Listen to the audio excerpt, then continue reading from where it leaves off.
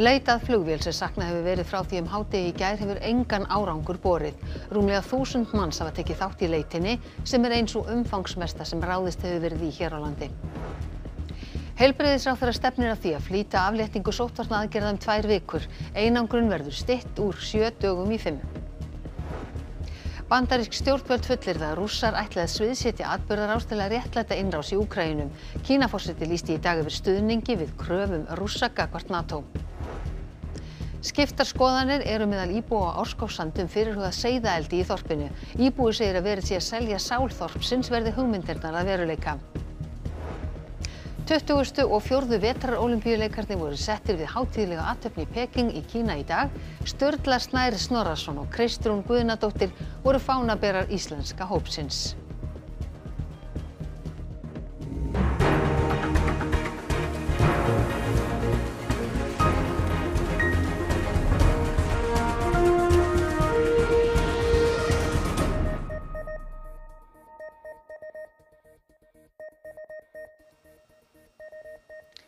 Komið þið sæl.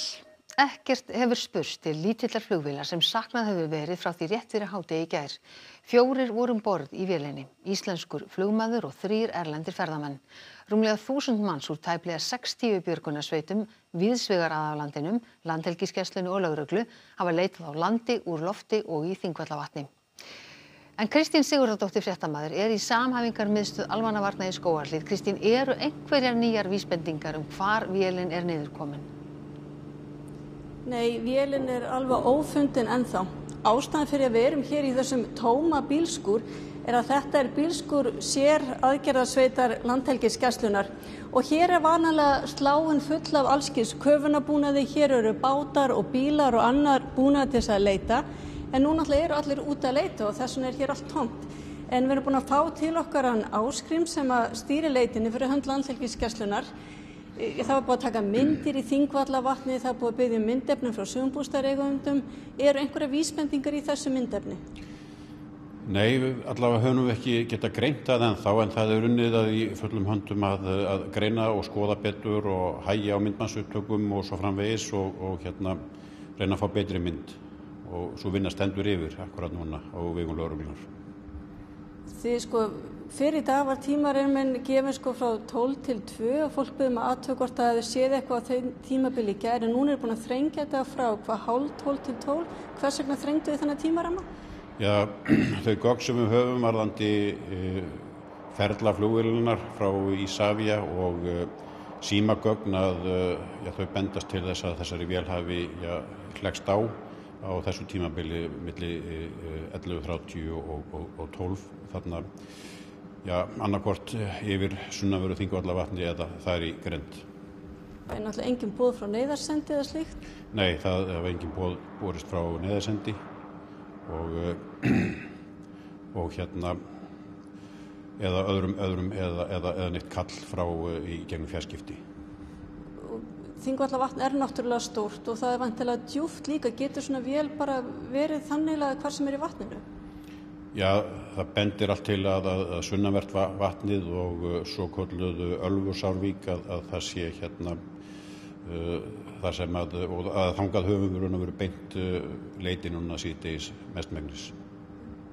Og það verður leitað jafnvel fram á nótt? Já, það verður leitað fram á kvöld meðan að veður leyfir, en eftir það þegar fara að líða kvöldi reikna með því að fara að hvessa og jafnvel ofankoma í nótt. Og það verður kannað svo í fyrramáli hvort að aðstæður leyfi frekar leit á morgun. Og við fórum þarna að Þingvallavatni í morgun og ræddum aðeins við fólk sem var þarna við leit. Björgunarsveitafólk víða af landinu hóf leit við Þingvallavatn snemma í morgun. Mestur þungi í leitinni í dag hefur verið syðst í Þingvallavatni. Hvernig hafa aðstæður til leitar verið núna í dag? Þær hafa verið bara mjög fínar í dag, bara töluvert betur allavega heldur en voru í gær. Betra skyggni, þá svolítið svona snjófok í gær og náttúrulega bara komið myrkur svona þegar það var hægt að leita allavega hér á vatninu. Þannig að við erum með birtuna núna og töluvert minni öldugangur líka. Til að byrja með erum við að nota mælibúnað, sónara til að leita og svo í framhald þegar við erum búin að greina það gögn þá reynum við að skoða það nánar með köfurum eða myndavélum. Þeir eru búin að merkja leitasvæði með baugjum? Já, það bara út frá upplýsingu sem við búum yfir núna, svona sem okkur þykir líklegar, en eigum bara eftir að samanreyna. Er þetta stórt leitarsvæði á vatninu þá? Já, þetta stórt og þessi leit bara mjög stór yfir höfuð, sko. Þetta svona mikið undir. Og vatnið djúpt þarna þar sem þið að leita? Ekki í augnablikinu, ekki það sem að leita núna, en það dýpkar svo mikið þetta vatn, sko. Það alveg 60 metrar dýpi þarna rétt fyrir utan, sko. Rúmlega 1000 björgunarsveitarmenn og konur úr 57 björgunarfélögum hafa leitað flugvélarinnar í dag og í gær. Leita hefur verið í fjalllendi, flatlendi, á og í vatni og úr lofti. Notaðir hafa verið vélsleiðar, fjórhjól, snjóbílar, drónar, þyrlur, flugvélar, bátar, köfunardrónar og skannar til að skanna undir yfirborðið. Þá hefur verið unnin mikil rannsóknarvinna. Umfangsmikil leit hefur verið á landi í námunda við Þingvallavatn. Það er ekki leit á landi og það er bara verið mjög gott að komast yfir og komast yfir töluvert svæði. Er það að ganga bara meðfram bara vatnsbakkanum eða er það að fara eitthvað lengur upp í land? Já, við förum aðeins upp í landið, svo erum við bara að skanna þetta svæði. Við komumst yfir mjög gott svæði í dag. Nú náttúrulega snjóri yfir öllu þegar að leita hvítri vél, er það ekki svolítið snúið? Jú, það er náttúrulega bara, eins og ég segi, það er bara verið að reyna allt sem mögulegt er. Einangrun COVID-smittara verður stytt úr 7 dögum í 5 frá og með næsta mánudegi. Heilbrigðisráðherra stefnir að því að flýta áætlun stjórnvalda afléttingu sóttvarnatakmarkana 2 vikur, þannig að næstu skref verði stigin strax í næstu viku. Stjórnvöld kynntu fyrir viku áætlun afléttingu sóttvarnaaðgerða, þar sem gert var ráð fyrir að núgildandi sóttvarnareglur giltu til 24. febrúar, en þá verður næstu skref í afléttingum stigin.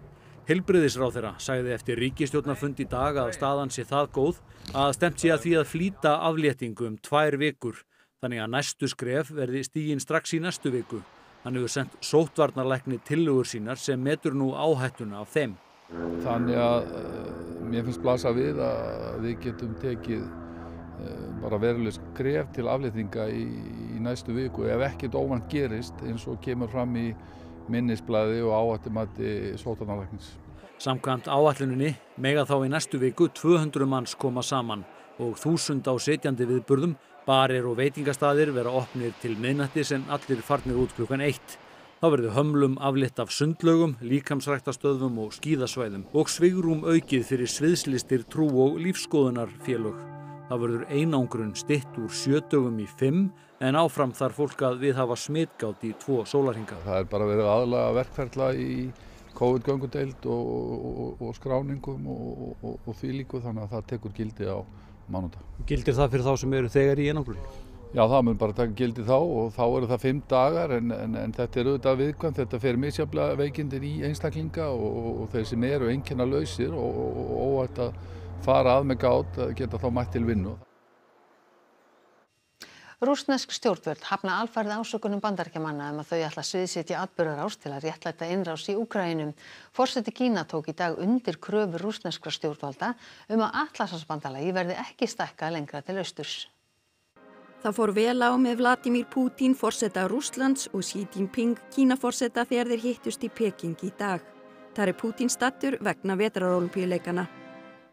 Í sameiginlegri yfirlýsingu hvöttu forsetarnir Atlantshafsbandalagið til að hætta stækkun til austurs, sem er ein af kröfum Rússa til Bandaríkjamanna í Úkraínudeilunni. Þá hvöttu þeir aðildarríki bandalagsins til að láta af kaldastríðs hugmyndafræði, eins og það er orðað í yfirlýsingu. Ekkert lát er á spennunni á landamærum Úkraínu og Rússlands og segja vesturveldin að þar séu 100.000 rússneskir hermenn. Talsmenn Bandaríkjastjórnar sögðust í gær hafa vitneskju að Rússar væru mögulega að undirbúa sviðsetningu árásar Úkraínuhers á Rússland, annaðhvort í Rússlandi eða á svæðum í Úkraínu þar sem fólk af rússneskum uppruna er í meirihluta, til að hafa tylli ástæðu til að ráðast inn. Involves the production of a propaganda a video with graphic scenes of false explosions, depicting corpses, crisis actors pretending to be mourners, and images of destroyed locations or military equipment, entirely fabricated by Russian intelligence. Rússar neita þessum ásökunum alfarið. Я не знаю, это бредовость, по-моему, такого рода измышлений, а их с каждым днем становится все больше, очевидно, любому маломальски опытному политологу. Fréttamaður AP spurði sannanir fyrir ásökunum Bandaríkjamanna á hendur Rússum á fjölmiðlafundi í gær. Where's the declassified information? I just delivered it. No, you made a series of allegations and statements. Would you like us to print out the topper? Because you will see a transcript of this briefing that you can print out for yourself. That's not evidence, Ned. That's you saying it. That's not evidence. I'm sorry. Árni Pétur Jónsson hefur óskað eftir að láta störfum sem forstjóri Skeljungs. Þetta kemur fram í tilkynningu sem hann sendi fjölmiðlum nú síðdegis. Þar segist hann hafa gengið yfir ákveðin mörk í samskiptum við fyrrverandi samstarfskonum. Atvikið átti sér stað fyrir 17 árum, ekki sé verið að saka hann ofbeldi, áreiti eða brot gegn lögum, heldur hafi verið að ræða valdaójafnvægi og aldursmun. Hann hafi beðið konuna afsökunar á framferði sínu og harmi að heyra hennar vanlíðan. Nýleg íslensk rannsókn sýnir að fleiri leita á bráðamóttökuna vegna hjartasjúkdóma þá dagar sem umferðarmengun er mikil. Umhverfis- og auðlindafræðingur segir nauðsynlegt að taka niðurstöðurnar alvarlega. Í gær fóru gildi kaupnunarefnis díoxíðs í Reykjavík yfir 170 míkrógrömm á rúmmetra. Rannsókn sem Sólveig Halldórsdóttir, umhverfis- og auðlindafræðingur stýrði og fékk nýlega birta í vísindatímariti, sýnir að umferðarmengun getur valdið hjartsláttartruflunum. Og við vorum sérst að skoða komur á spítalan, nánar tiltekið, og sterkustu niðurstöðunar sem við fengum voru milli mengunarefnis sem heitir köfnunarefnis díoxíð og spítalakoma vegna gáttatifs. Köfnunarefnis díoxíð í andrúmsloftinu má rekja beint til útblásturs bíla og mikillar umferðar. Í mjög stuttu máli þá sást á bilinu 2% til 8% aukning á spítalakomum vegna gáttatifs þegar styrkur köfnunarefnis díoxíðs hækkaði. Sterkasta sambandið hafi fundist hjá konum yngri en 70 ára, en þó segir Sólveig að nauðsynlegt sé að rannsaka fleiri hópa hér á landi. Til að mynda börn sem séu ásamt öldruðum og fólki með undirliggjandi sjúkdóma viðkvæmust fyrir loftmengun. Mengun sé raunverulegt vandamál á Íslandi. Sem er náttúrulega sérstakt hérna á Íslandi er að það er minni mengun hérna heldur en víðast hvar erlendis, í borgum erlendis. En þrátt fyrir það, þá erum við að fá niðurstöður sem sýna neikvæð heilsufarsáhrif. En þarf að bregðast strax við? Já, mér finnst að við þurfum að taka alvarlega svona niðurstöður og það er líka áhugavert að rannsóknin sem við gerðum, hún var yfir 12 ára tímabil og það var rosa lítið að breytast í menguninni á þessu tímabili. Þannig að hún virðist ekkert vera, þetta er svolítið að standa í stað, virðist vera, og við myndum vilja sjá að þetta væri að fara niður á við. Íbúi á Árskógssandi í Eyjafirði segir að verið sé að selja sál þorpsins verði hugmyndir stórt seiðaeld að veruleika. Bæjarstjórinn segir að hlusta verði á vilja þorpsbúa áður en leyfi verði veitt. Kynningarfundur fyrirhugaða seiðaeldisstöð Laxós EHF á Árskógssandi var haldinn á dögunum. Á fundinum voru lagðar fram teikningar sem sýna hvernig verkefnið gæti litið út og ljóst er að skiptar skoðanir eru meðal íbúa. Við erum öll á því að við viljum uppbyggingu á svæðinu. En þetta snýst svolítið okkur líður, svolítið aðþrengt. Og eins og ég segi og fleiri, við erum pínu að selja sál þorpsins með því að koma með svona stórt verkefni akkurat hér. Mér finnst þetta að vera í raun bara algjör tímaskekkja að koma svona fyrirtæki eða svona verksmiðu fyrir í þorpi, bæði fyrir ofan þorpið okkar og hérna beint fyrir neðan á bakkanum. Ég sé þetta bara enga veginn passa saman. Getum við ekki fundið eitthvað í víðáttunni hérna í kringum okkur? Þarf að planta því alveg, þarf að taka yfir þorpið okkar.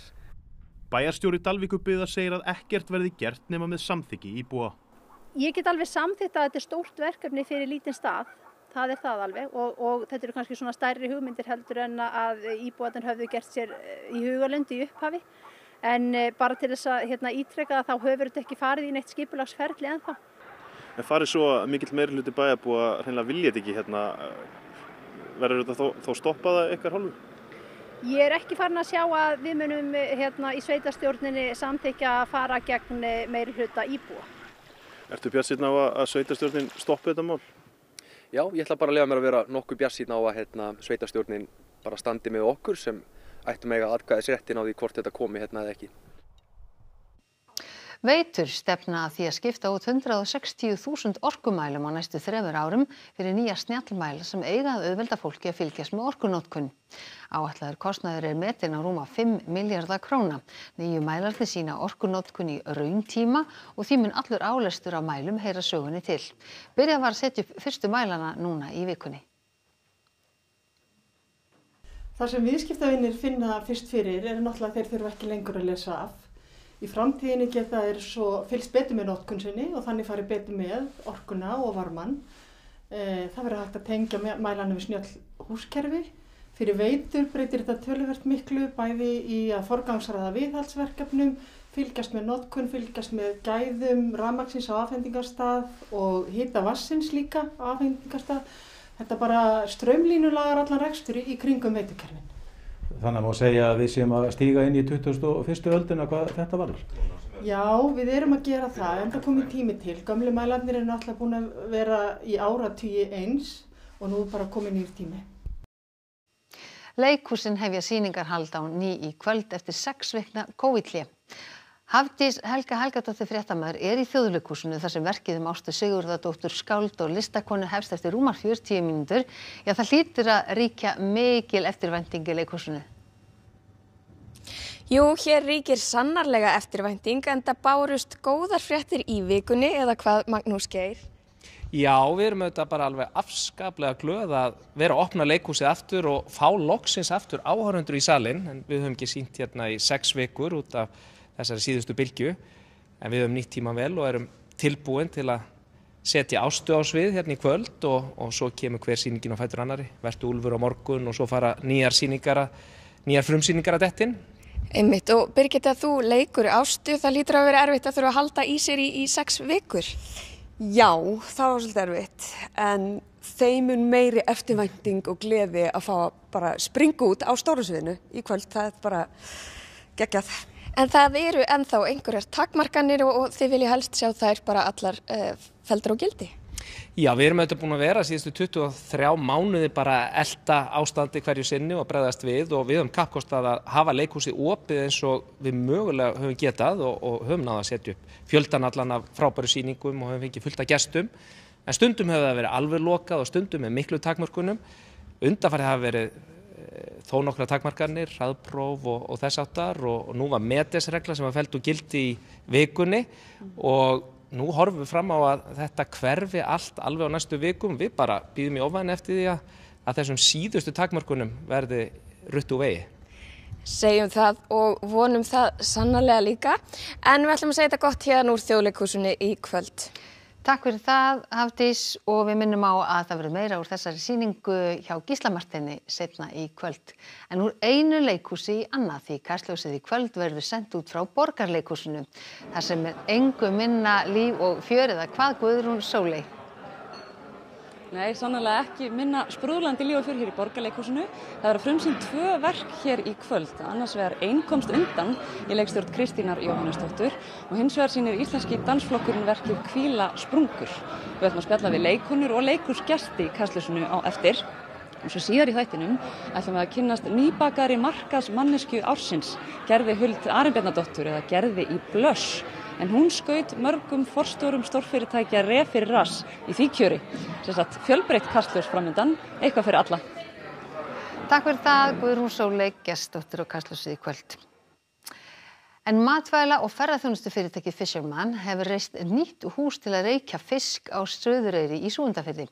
Sá hluti af starfsemi fyrirtækisins verður fluttur vestur frá Hafnarfirði. Iðnaðarmenn eru bara að klára sín mál hér í húsinu og næsta er bara að stilla tæki og vélar og koma sér til stað. Í húsinu verður reyktur fiskur og ferðamönnum boðið inn fyrir til að kynna sér starfsemina og bragða á afurðinni.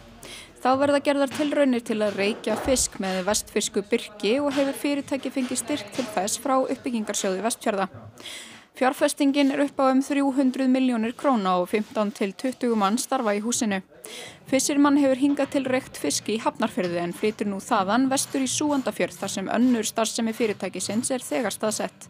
Það hefur gengið rosalega vel að vera með starfsfólk hér og svona meiri stöðuleiki, fólk stoppar lengur við. Það er ekkert að skreppa, það er bara komið hingað til þess að vera í vinnu. Fiskurinn úr vestfirsku fiskeldi og hefur hingað til verið fluttur suður til Reykingar með miklum flutningskostnaði. Þetta allt bara svona handan við hornið og mjög hagstætt að gera út héðan rekstur og við teljum okkur vera að ná verulegum fjárhagslegum bata með að flytja starfseminni hingað. Elíasi telst svo til að á 2 til 3 árum náist fram sparnaður í rekstrakostnaði sem nemur andvirði hússins. 8 liða úrslit Gettu betur hefjast í kvöld með viðureign Fjölbrautaskóla Suðurlands og Verslunarskóla Íslands. FSU varð fyrsti skólinn til að vinna keppnina þegar hún hóf göngu sína árið 1986 en verslingar eiga hins vegar titil að verja.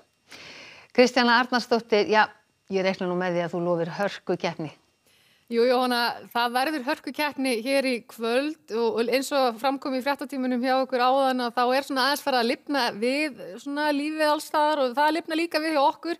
Við fáum 24 gesti eða menntskælinga frá hvorum skóla til að vera hér í salnum og ég held að allir séu orðnir verulega spenntir fyrir 8 liða úrslitunum. Eins og komst inn á þá FSU fyrsti handhafi þessa hljóðnema eða verðlaunagripskeppninnar og Versló vann í fyrra, þannig að það er gaman að þessi 2 skólar skildi hafa dregist saman.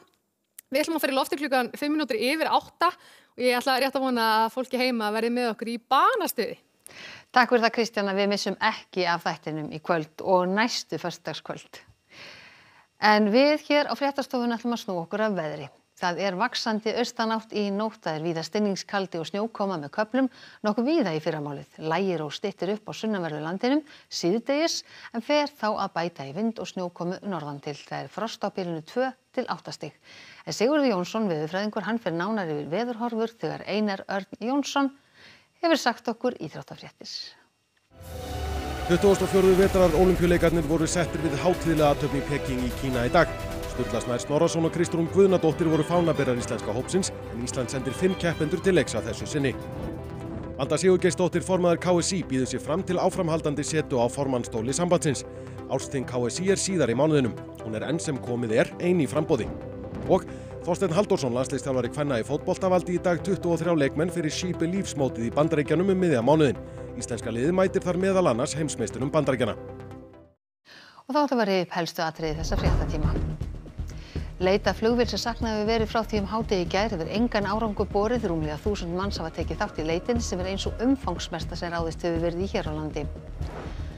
Heilbrigðisráðherra stefnir að því að flýta afléttingu sóttvarnaaðgerða 2 vikur, einangrun verður stytt úr 7 dögum í 5. Bandarísk stjórnvöld fullyrða að Rússar ætla að sviðsetja atburðarás til að réttlæta innrás í Úkraínu. Kínaforseti lýsti í dag yfir stuðningi við kröfum Rússa gagnvart NATO. Skiptar skoðanir eru meðal íbúa á Árskógssandi fyrirhugað seiðaeldi í þorpinu. Íbúi segir að verið sé að selja sál þorpsins verði hugmyndirnar að veruleika. Þessum fréttatíma að ljúka og það komið að íþróttum, veðri, Kastljósi og svo Gettu betur að sjálfsögðu. Það eru næstu fréttir í útvarpi og sjónvarpi klukkan 10 í kvöld og nýjustu fréttir má auðvitað alltaf finna inn á rúv.is. En við ætlum að segja þetta gott að sinni, vonum að þið hafið það sem allra best helgina. Verið þið sæl.